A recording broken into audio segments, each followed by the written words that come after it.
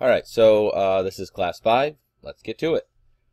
The next thing to do, now you have your character modeled, you have it UV'd, and you're good to go. So now you can actually start adding color and nuance and bumpiness and shininess and paint all the different attributes of the surface.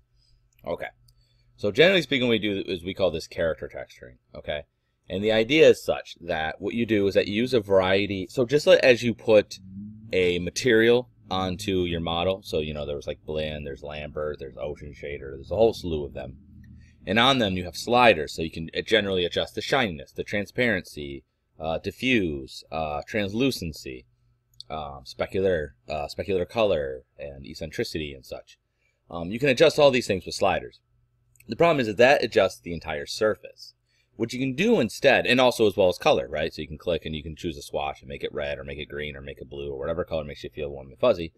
The problem with that, though, is that it does the entire surface as a whole, which is fine for some things. Some things are just entirely one thing, but most things are not.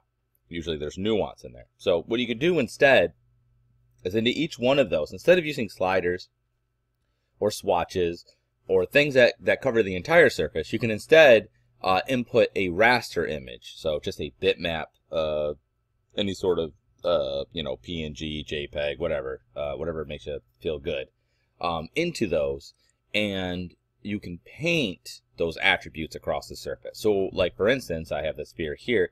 I could paint red into here, here, and green into here, here. Instead of having an entirely red or an entirely green surface, I can paint the shininess where it should be shiny and paint where it should be bumpy. So if you look, this looks fake. You can see on the side here that it's not actually bumped out, but it has a fake appearance of it. So that's character texturing. Basically, it's a more specific way of applying the material, okay? So to do this, what we're going to do for this project is actually use Adobe Photoshop. Inside of Maya, it actually has a built-in thing called the PSD network. And what it does is it allows you to take your model, you go into the UV texture editor, and then there's a little sub menu, and you go send to PSD, and it'll create this PSD network, and it'll actually even open up Photoshop for you, which is fine. It's not my preferred way of doing, but it's hard to argue that Photoshop has the best raster imaging tools out there. Okay, now there are 3D painting apps, and they're very good, they're very nice, but a lot of times, and you'll see this, they'll do most of their work in there, but there are some things that they just don't offer that Photoshop does. Now for this, honestly, it would still be easier to use one of those other softwares, but this used to be like the main way to do it. There was a time where we didn't have the ability to paint in a 3D space. So for this project, that's what you're gonna do. You're gonna take your stuff, you're gonna bring it into Photoshop, and you're gonna paint it in there. Okay. And you're going to do this in a more hand-painted method. And basically, you're going to do these 3 main maps. Okay? Oh, there's the tutorial. Okay, so you'll do a color map, you'll do a bump map, and you'll do a specular. So specular, if you remember, is where it's shiny and where it's not.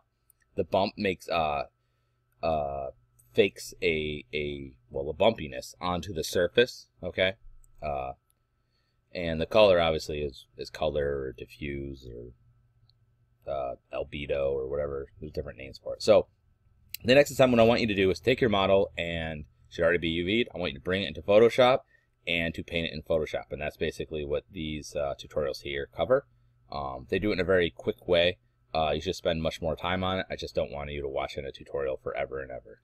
This should hopefully suffice. Here's the rubric for it, and that's basically it. So I wish you the best of luck.